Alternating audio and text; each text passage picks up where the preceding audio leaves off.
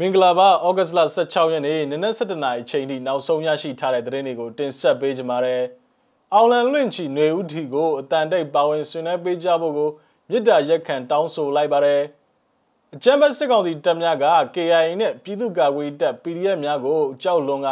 ရန်တမ်းပစ်ခတ်နေတယ်လို့ဒေသခံတွေကပြောဆိုနေပါတယ်။အကြမ်းဖက်စစ်ကောင်စီတပ်နဲ့၎င်းတို့ရဲ့လက်ပါစီPNO တပ်များကိုစုံနိုင်တိုက်ခိုက်ချေမှုန်းသွားမယ်လို့ KMDF ကသတင်းထုတ်ပြန်ကြေညာလိုက်ပါတယ်။စတဲ့သတင်းကြောင်းရာတွေကိုသတင်းထောက်ကျွန်တော်ထွန်းထွန်းဝင်းကတင်ဆက်ပေးကြပါမယ်။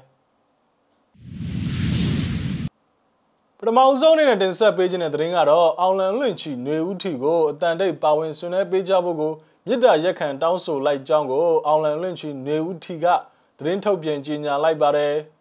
ထီထိုးသူຫນွေဦးတော်လိုင်းရေးသူရဲကောင်းများအတွက်ပုံမှုစိတ်ချရစေရန်နဲ့နိပညာလုံခြုံရေးကွန်ရက်ကိုမုံမှန်ပြင်ဆင်နေရတာကြောင့်ပုံမှန်သတ်မှတ်ချိန်နနက်10:00နာရီမှာစတင်ရောင်းချခြင်းမပြုနိုင်သည့်အတွက်လည်းအနုညွတ်တောင်းပန်အပ်ပါတယ်လို့ထီရောင်းချမိအဖွဲ့ကဆိုပါတယ်အထူးမှကြားတိုက်တွန်းလိုသည့်အချက်မှာຫນွေဦးထီကိုအတန်တိတ်ပါဝင်ဆွေးနွေးပေးကြပါရန်နဲ့မိမိတို့ရဲ့ငွေပေးချေမှုစနစ်ကိုအကြမ်းဖက်စစ်ကောင်စီဘက်ကခြေရခံရန်မလွယ်အပ်တဲ့နီလန်များဖြင့်စိတ်ရှည်စွာစီစဉ်ဆောင်ရွက်ပေးကြဖို့ကိုလည်းထီရောင်းချရေးအဖွဲ့ကပြောဆိုပါတယ်ထီထိုးမြစ်သူများအနေဖြင့်ထီဝယ်ယူခြင်းလုပ်ငန်းစဉ်မြန်ဆန်ချောမွေ့စေရန်မိမိတို့အမှန်တကယ်အသုံးပြုလိုသည့်စင်ကနေတော့မဟုတ် Telegram ဖုန်းနံပါတ်တစ်ခုကိုကြိုတင်ဖန်တီးထားကြဖို့ကိုလည်းမြစ်တာရက်ခံတိုက်တွန်းအပ်ပါတယ်လို့ဆိုရတာပါယမန်နေ့ကရောင်းချခဲ့တဲ့ຫນွေဦးထီဟာစောင်ရည်9000ရောင်းချခဲ့ရမှာစတင်ရောင်းချချိန်မှာအချိန်နှဲငယ်တွင်းမှာထီလက်မှတ်တွေကုန်စင်အောင်ရောင်းချခဲ့ရပါတယ်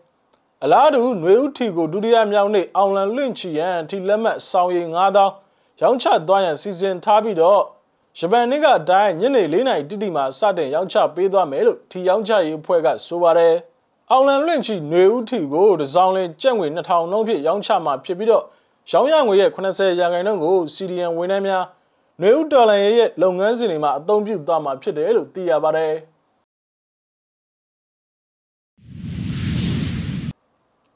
ဆက်လက်ပြီးတင်ဆက်ပေးခြင်းတဲ့သတင်းကတော့အကြမ်းဖက်စစ်ကောင်စီတပ်နဲ့၎င်းတို့ရဲ့လက်ပါစီ PNO တပ်များကိုစုံနိုင်တိုက်ခိုက်ချေမှုန်းသွားမယ်လို့ KMDF ကသတင်းထုတ်ပြန်ကြေညာလိုက်ပါတယ်။ဖေကုံမြို့နယ်ပင်လောင်းမြို့နယ်ကြားမှာဖြစ်ခဲ့တဲ့တိုက်ပွဲမှာအကြမ်းဖက်စစ်ကောင်စီတပ်နဲ့၎င်းတို့ရဲ့လက်ပါစီ PNO တပ်ဖွဲ့တွေက PDF တွေရှိရာနေရာကိုကျူးကျော်ရန်မူလာတဲ့အတွက်ဩဂတ်စ်လ14ရက်နေ့မှာတိုက်ပွဲတွေစတင်ဖြစ်ပွားခဲ့တာဖြစ်ပြီးတော့အကြမ်းဖက်စစ်ကောင်စီတပ်ဘက်မှာတော့9ဦးကြာဆုံးပြီးတော့PNO တပ်ဘက်က6ဦးထက်မနည်းကြာဆုံးခဲ့တယ်လို့ဩဂတ်စ်လ15ရက်နေ့ရက်စွဲဖြင့် KMDF ကသတင်းထုတ်ပြန်ခဲ့ပါတယ်။တိုက်ပွဲဖြစ်ပွားခဲ့တဲ့ပင်လောင်းမြို့နယ်ပင်ပုံကျေးရွာမှာရှိတဲ့ဘုံကြီးကျောင်းမှာအကြမ်းဖက်စစ်ကောင်စီတပ်နဲ့ PNO တပ်ဖွဲ့တို့ကတပ်ဆွဲလက်ရှိပြီးတော့ဩဂတ်စ်လ15ရက်နေ့နံနက်ပိုင်းနဲ့ညနေပိုင်းချိန်မှာလက်နက်ကြီးများဖြင့်အဆက်မပြတ်ရန်တမ်းပစ်ခတ်လက်ရှိနေပါတယ်။ဩဂတ်စ်လ15ရက်နေ့နံနက်ပိုင်းချိန်မှာတော့လိုက်ကော်မြို့မှဖေကုံမြို့သို့စစ်ကူပို့ရန်စစ်ကား35စီးလူဝင်ရ100ဝန်းကျင်ခန့်ပါဝင်တဲ့ရင်တန်းကိုနေ့လယ်17:30ချိန်မှာမိုးပြင်းတဲ့ဖေကုံကြားမှာရှိတဲ့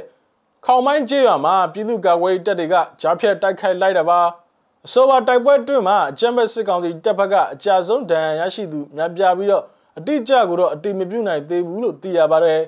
်ပြည်သူ့ကာကွယ်ရေးတပ်ဘက်ကတော့တအုပ်ဒဏ်ရာရရှိခဲ့တယ်လို့ဖေကုံပြည်သူ့ကာကွယ်ရေးတပ်ဖွဲ့ရဲ့လူမှုကွန်ရက်စာမျက်နှာမှာဖော်ပြထားပါတယ်အကြမ်းဖက်စစ်ကောင်စီတပ်တွေကကယားပြည်နယ်နဲ့ရှမ်းပြည်နယ်တောင်ပိုင်းဖေကုံမြို့နယ်အတွင်းမှာထိုးစစ်ဆင်အကြမ်းဖက်လုပ်ရများလှုပ်ဆောင်လျက်ရှိနေတာကြောင့် KA, KMDF, PDF တွေနဲ့စစ်ရေးတင်းမာလျက်ရှိနေပါတယ်ဒေသခံကျေးရွာပြည်သူအချို့ကိုဖမ်းဆီးနှိပ်စက်ခြင်းလမ်းပြအဖြစ်အတင်းတမန်စေခိုင်းခြင်းများအကြမ်းဖက်စစ်ကောင်စီဘက်ကပြုလုပ်ခဲ့မှုကြောင့် KMDF အနေဖြင့်တိုင်းရင်းသားလက်နက်ကိုင်အဖွဲ့အစည်းများနယ်မြေခံပြည်သူ့ကာကွယ်တပ်များနဲ့ပူးပေါင်းပြီးတော့ပြည်သူများကိုအကြမ်းဖက်နှိပ်စက်နေတဲ့စစ်ကောင်စီတပ်များနဲ့၎င်းတို့ရဲ့လက်ပါစီ PNO တပ်များကိုစုံနိုင်တိုက်ခိုက်သွားမှာဖြစ်ကြောင်းကိုထုတ်ပြန်ကြေညာမှာရေးသားဖော်ပြထားပါတယ်။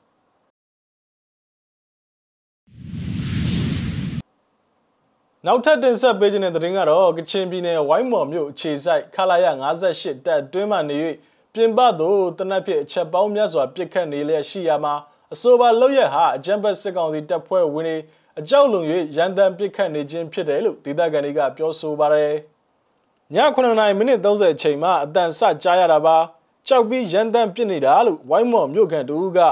ဩဂတ်စ်လ15ရက်နေ့ညပိုင်းကဖြစ်ပွားခဲ့တဲ့အခြေအနေကိုပြောဆိုပါတယ်။ ခလာရ58ဟာဝိုင်းမော်မြို့ပေါ်မှာတည်ရှိပြီးတော့ပြီးခဲ့သည့်ဇူလိုင်လ29ရက်နေ့ညက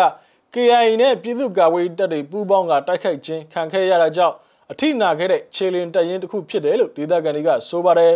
ညနေ3နာရီကျော်မှာလှုပ်ရှားမှုစစ်ကြောင်းတက်သွားတယ်အင်အား80ကျော်ပါတယ်ဝါရှောင်းလမ်းစုံနားမှာခဏနားနေတယ်မှောင်တဲ့အထိတော့မထွက်သေးဘူးလို့ဒေသခံတွေကဆိုပါတယ်ကချင်လွတ်လပ်ရေးတပ်မတော် KIA တပ်မဟာ9တရင်3နဲ့ပြည်သူ့ကာကွယ်တပ်ဖွဲ့ဝင်တွေကအကြမ်းဖက်စစ်ကောင်စီရဲ့ခလာရ58တပ်ကိုဝေရောက်တိုက်ခိုက်ခဲ့ခြင်းဖြစ်ပြီးတော့ကင်းမှုအပါဝင်တပ်ဖွဲ့ဝင်အချို့သေဆုံးခဲ့ရသည့်အပြင်လက်နက်အချို့ပါပျောက်ဆုံးခဲ့ပြီးတော့တရင်မှုနဲ့တာဝန်ရှိသူတချို့ကစုံကုံဖွဲ့စစ်ဆေးခံနေရတယ်လို့သတင်းတွေလည်းထွက်ပေါ်နေပါတယ်အကြမ်းဖက်စစ်ကောင်စီတပ်အနီးမှာရှိတဲ့အရက်သားများကိုစစ်ကောင်စီကဩဂတ်လ14ရက်နေ့ညနေပိုင်းအချိန်ကနိုင်ပိုင်းတွင်ဖယ်ခိုင်းခဲ့ပြီးတော့ဩဂတ်လ15ရက်နေ့မှာလည်းအကြမ်းဖက်စစ်ကောင်စီကအင်အားဖြည့်တင်းထားတယ်လို့ဒေသခံတွေကပြောဆိုပါတယ်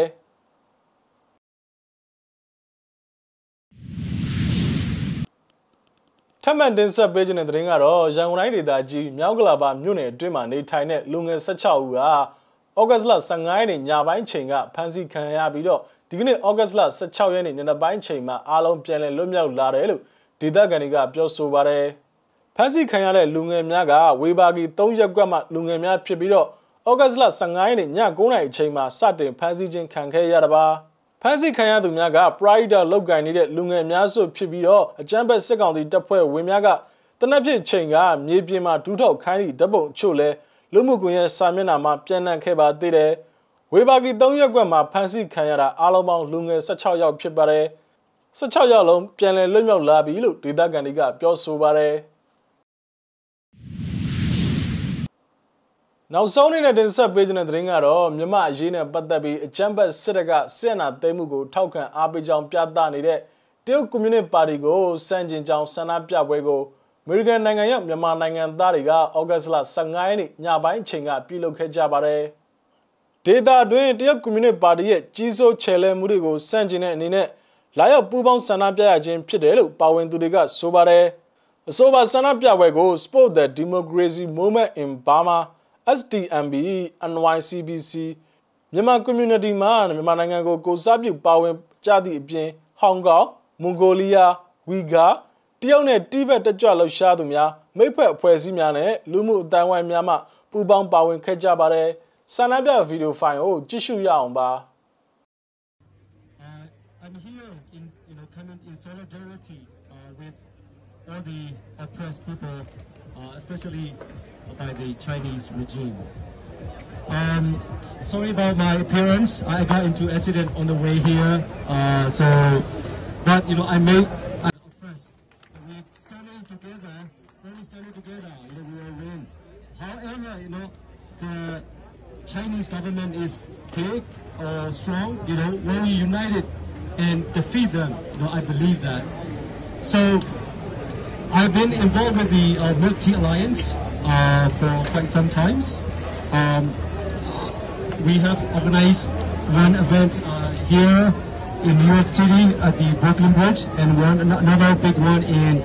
Washington DC. So I'm so glad to be invited to speak here on behalf of Burma. As you all know, we are against the authoritarianism. What China doing in the region is exactly that. They are taking over in all over Asia. They're trying to take over Burma, but there's a resistance within us. So we'll fight back to the powerful. So please stand with us. Our Milk Tea Alliance is.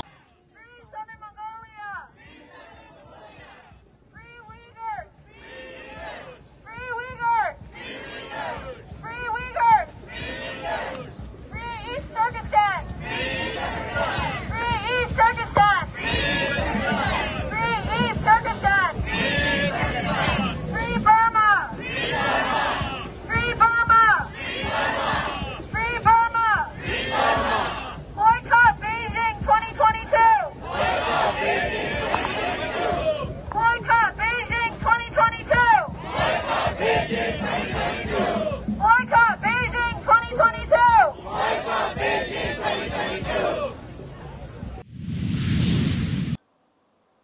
ကဲ့ပါဩဂတ်စ်လ16ရက်နေ့နနက်7:00 နာရီချိန်ထိနောက်ဆုံးရရှိထားတဲ့သတင်းတွေကိုကျွန်တော်တို့မြစည်းမဝိုင်းတော်သားများကနေပြီးတော့တင်ဆက်ပေးခဲ့တာပါမြန်မာပြည်နယ်မှာနေထိုင်တဲ့မိဘပြည်သူတွေအကုန်လုံးဘေးရန်နဲ့ကင်းရှင်းကြပါစေလို့ဆုမကောင်းတောင်းအပ်ပါတယ်လက်ရှိဖြစ်ပေါ်နေတဲ့ COVID-19 ကပ်ရောဂါနဲ့ပတ်သက်ပြီးအထူးဂရုစိုက်ကြဖို့ကိုကျွန်တော်တို့မြစည်းမဝိုင်းတော်သားတွေက